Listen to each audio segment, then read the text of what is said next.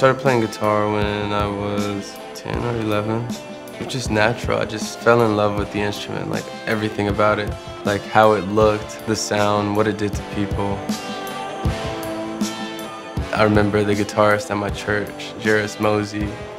I remember after the service, they would play the church out, like as everyone's walking out, and then the band would stay and just like be going off. And I just remember I would watch him, you know, just looking at this motherfucker go crazy, and I'm like, damn, I want to be as cool as that motherfucker. I don't want a sound. Maybe it's just my feeling. I'd rather have a feeling than a sound, because I can't make the same shit over and over again. But now I'm at this point where I'm trying to find the middle ground between what I love and what everyone wants. You don't come into the game with those expectations. A star, I call people stars when just a personable person that can like sit in with any type of person and treat everyone the same and get treated the same.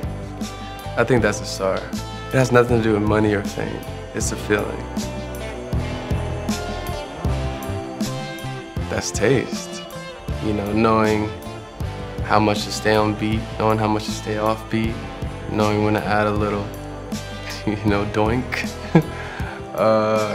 Yeah, that's all. I don't know. It's adding your own spin.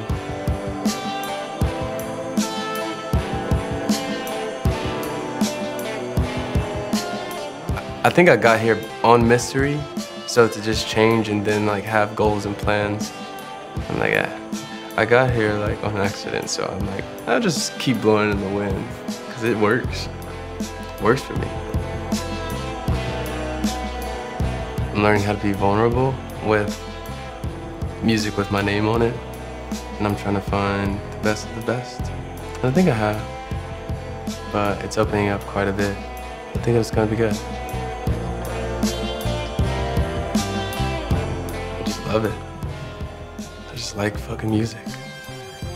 And then I guess I'm somebody. I guess I'm not gonna call myself a celebrity. I guess I'm a star.